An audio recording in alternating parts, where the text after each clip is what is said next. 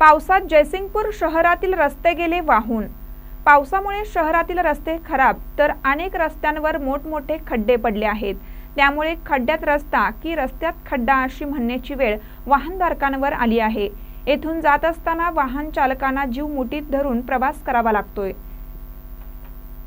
जयसिंगपूर येथील न्यायालय परिसरात सांगली, कोल्हापूर जिल्ह्यातील अनेक पक्षकार येथे येत असतात।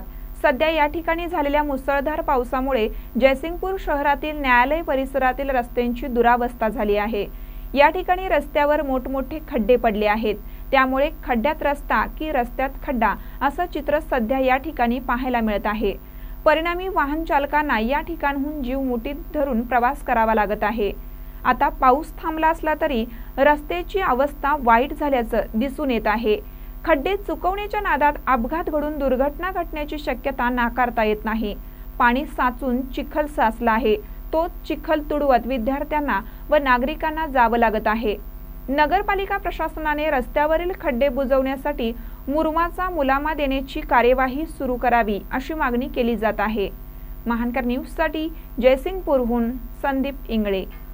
आमच्या YouTube चॅनलला सबस्क्राइब करा, महानकारी न्यूज सबस्क्राइब करा आणि नोटिफिकेशन ऑन करा।